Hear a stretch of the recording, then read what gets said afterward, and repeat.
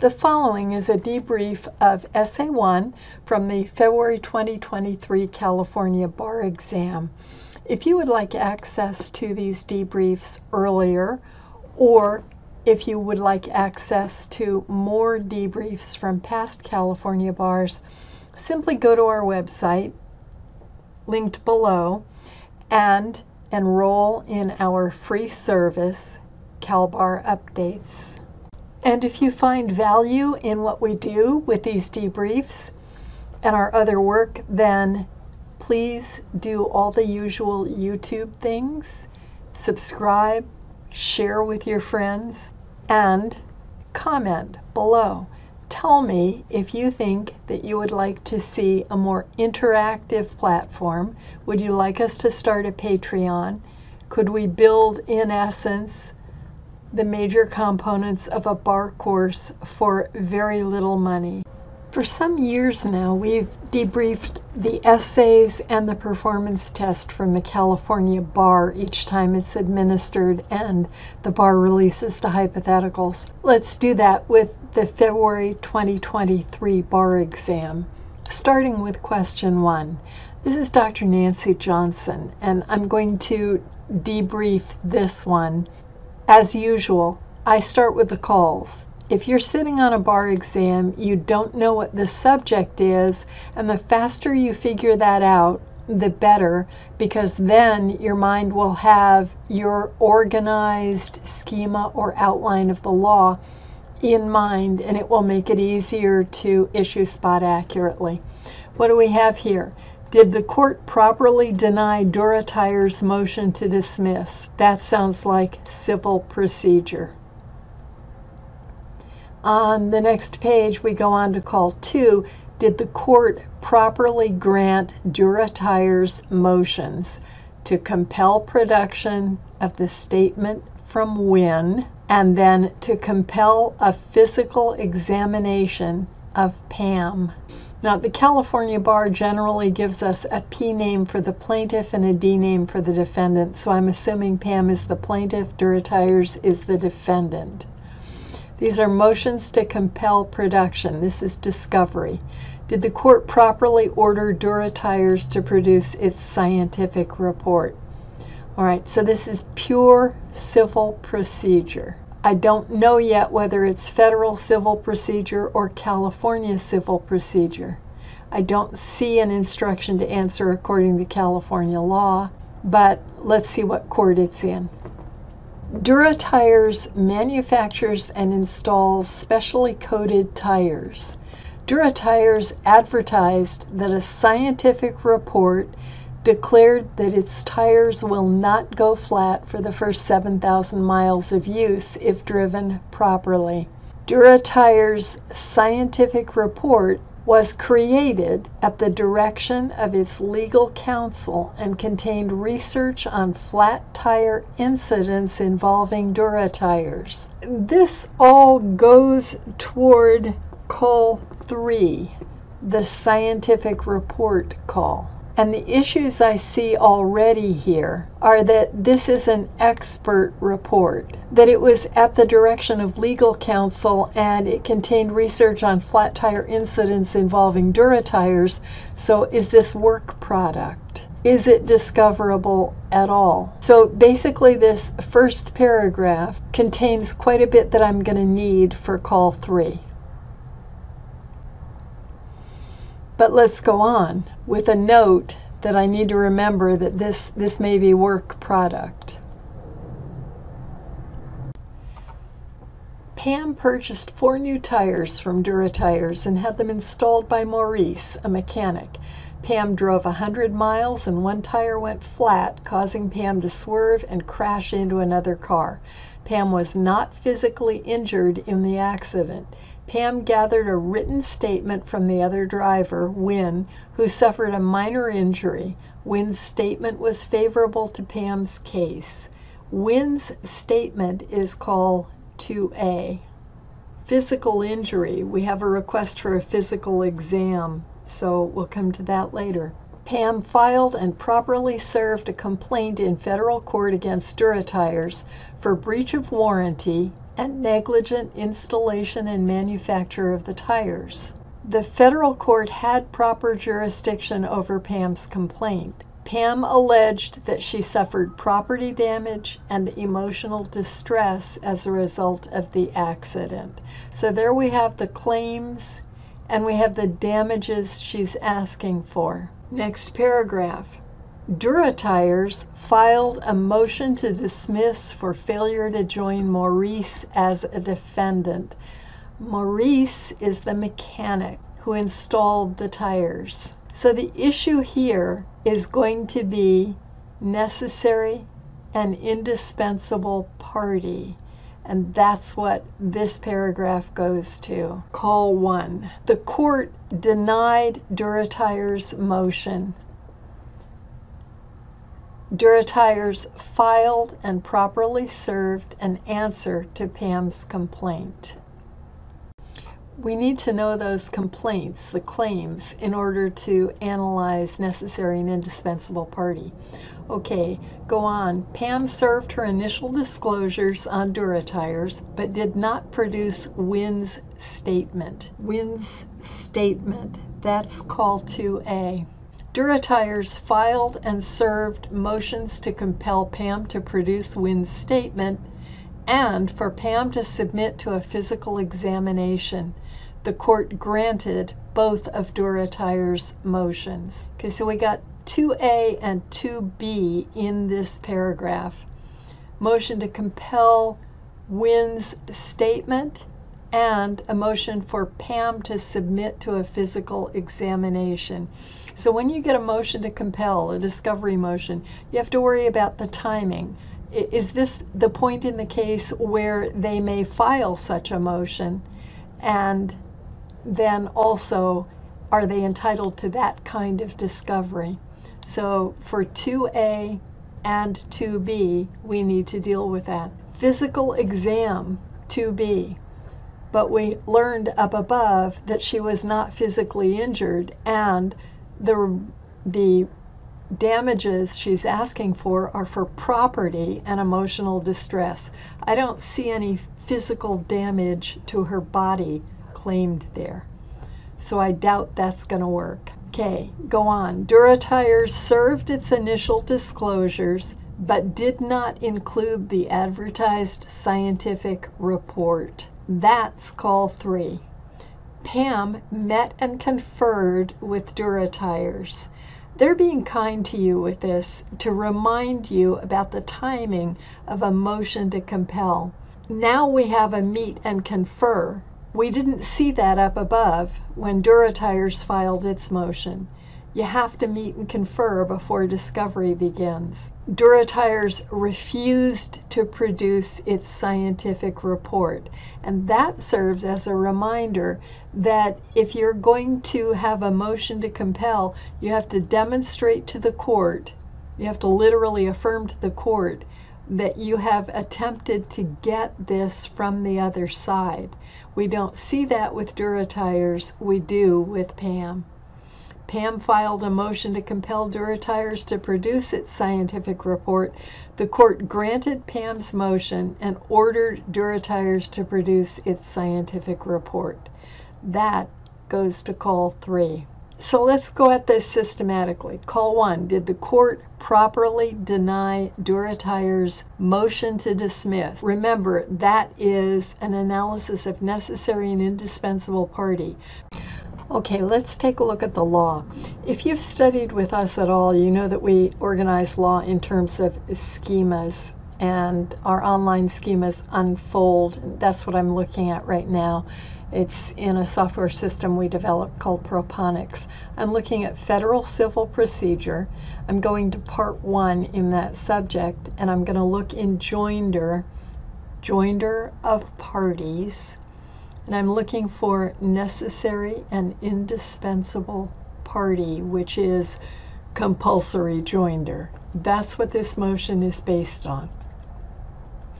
Essentially, it's saying you failed to join a necessary party and we would like the court to dismiss. A necessary party is one who's subject to service of process and whose joinder will not destroy subject matter jurisdiction. I think that's the problem here. But let's go through the whole analysis. A necessary party must be joined only if feasible.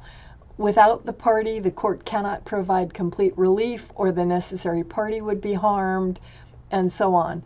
Now, the court cannot provide complete relief without him because one of the claims is negligent installation. So is this an indispensable party? If a necessary party cannot be joined, for example, because of subject matter jurisdiction, the court must decide whether it can continue without the party or whether it should dismiss the action because the party is truly indispensable. And so there are 4 factors here that the court considers. So she must have used a mechanic who was domiciled in the same jurisdiction as she was. They don't give us that information, but I would be telling the grader that if joining Maurice would destroy subject matter jurisdiction, then the court has to consider these factors and decide whether to dismiss the whole action or whether to continue without Maurice. One of those factors is the likelihood of prejudice to anyone if the party is not joined. Another is whether prejudice can be reduced by the relief shaped. A third is whether the judgment would be adequate without the party. Notice that she does have an alternate forum. She can raise this claim in state court.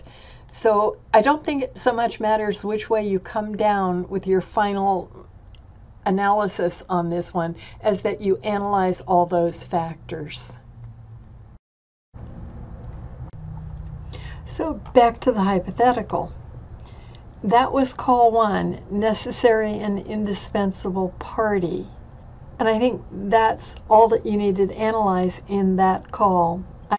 The court denied the motion to dismiss, so they're asking you if the court erred. And that comes down to their balancing of those factors, given that Maurice is domiciled in the same place as our plaintiff and would destroy subject matter jurisdiction. So your answer depends on how you come down on those factors. Now, the rest of the calls, call 2 and call 3, are about discovery. Call 2 has a motion to compel production of a statement made by a witness to the accident that was collected by the plaintiff. Call 2B is a motion to compel a physical examination of the plaintiff. And call 3 is about the plaintiff asking the court to compel the defendant to produce a scientific report it had generated at the request of its legal counsel. So let's look at discovery rules. So now I'm in part 2 of that schema, and I'm going to look at the details under discovery. And I see that the scope is that a party may inquire into any non-privileged matter that is relevant to any party's claim or defense and proportional to the needs of the case. And there's the big issue, work product doctrine. Work product doctrine says that generally a party may not discover documents or other tangible things prepared in anticipation of litigation or for trial by or for a party or its representative. There's a limited exception to that when the information can't be gotten by the other party and they need it. Okay, that's work product. What about automatic disclosure? There are 3 kinds of automatically required disclosures. The first is the initial disclosures, and that's what we're dealing with here. They have to be made before the party can engage in other discovery.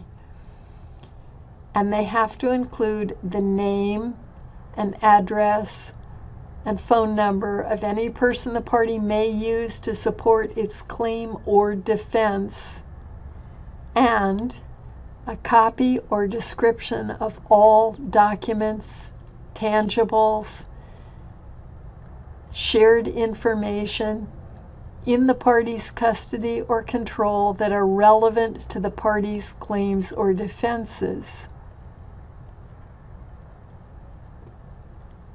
Those are the general rules that we're working under for discovery. So now, what else do we need to think about? We need to think about what happens when we file a motion to compel. When can we do that, and what's involved? Well, I'm going to find that detail under Discovery Tools, so let's go there. And I see that obtaining discovery from a party, which is what we're trying to do here,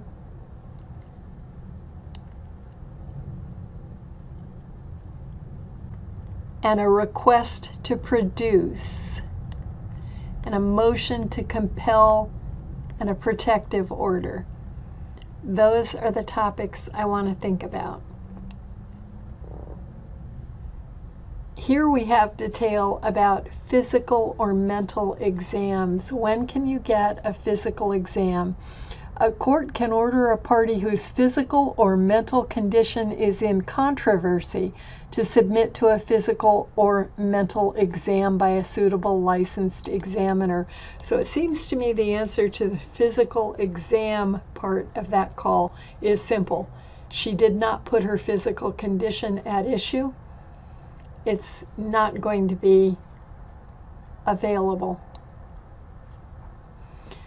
Motions to compel and protective orders. A party can move the court for an order to compel discovery or disclosure. The party must certify that it has in good faith conferred or attempted to confer with the person failing to make discovery or disclosure. In other words, the party must have first made an effort to obtain discovery or disclosure. And that's what I mentioned. They reminded you of that in the hypothetical by some of the detail in those calls. So let's go back to that hypothetical and to the calls. Call 2A, to compel production of the statement from when. 2B, the physical exam. We said that would be relatively easy. Her physical condition is not at issue, so the court did not properly grant that motion. Call 3, ordering Dura Tires to produce the scientific report. All right, let's talk about call 2A and call 3 in a bit more detail now that we've looked at the law. So Dura Tires filed a motion to compel production of the statement from when. Now, that statement may be considered work product, and we looked at what work product was. A party collected that statement, presumably in anticipation of litigation. So you could consider it to be work product. But the other issue here is this motion to compel from Dura Tires.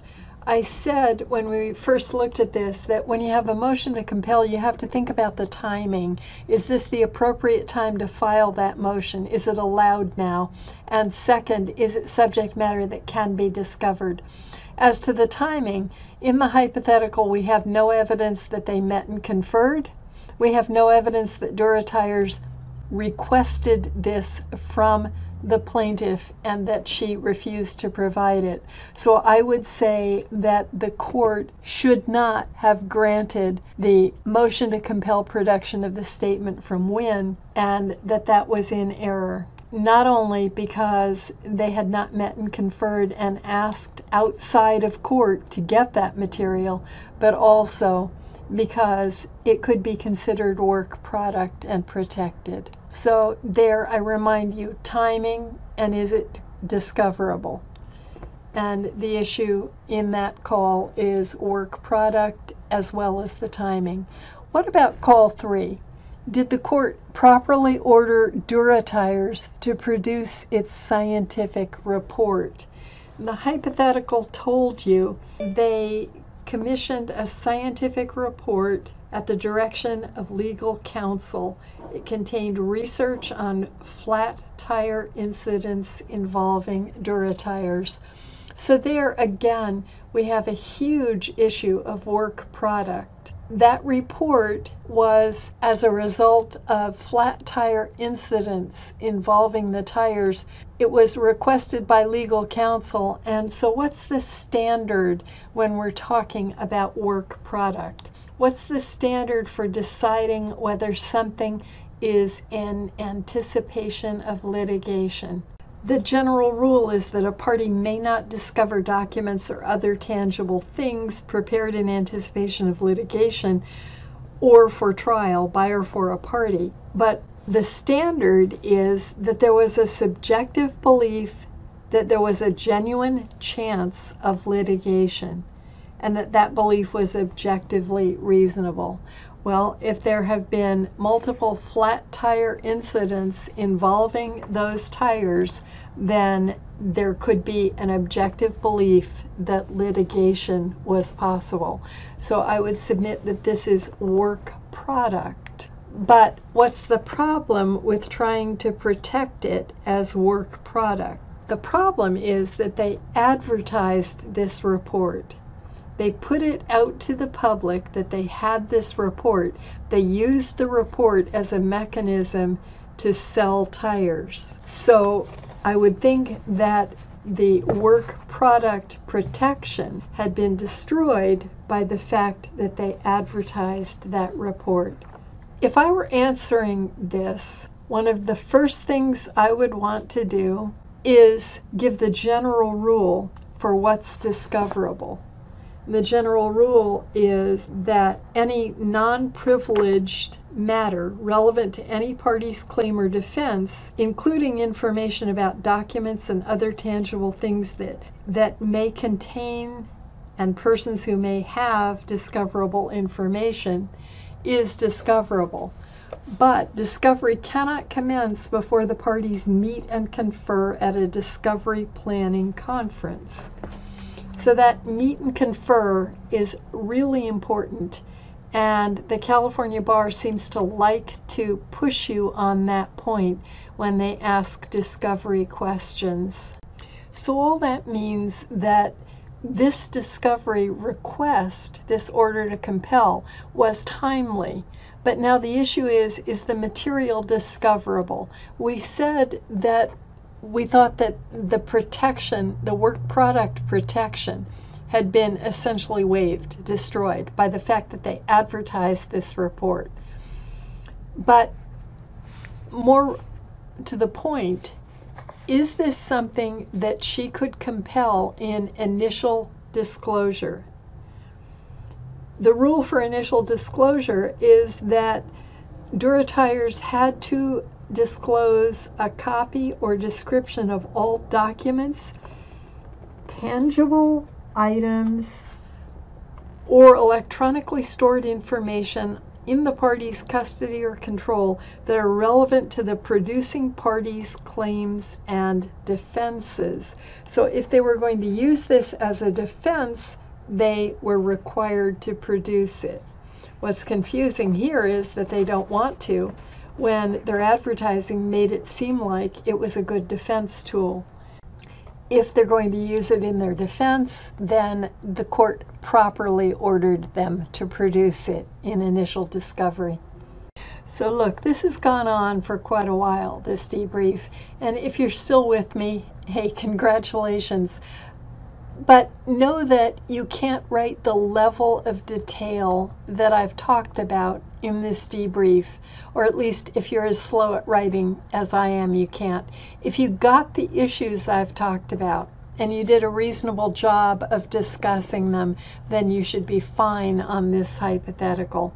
It was a fairly straightforward federal civil procedure hypothetical. Necessary and indispensable party is not as often tested as are discovery rules, and you really have to know those discovery rules, particularly the requirement that parties meet and confer before discovery begins, and that the court will not grant a motion to compel unless there's been an attempt to get the information from the other party first.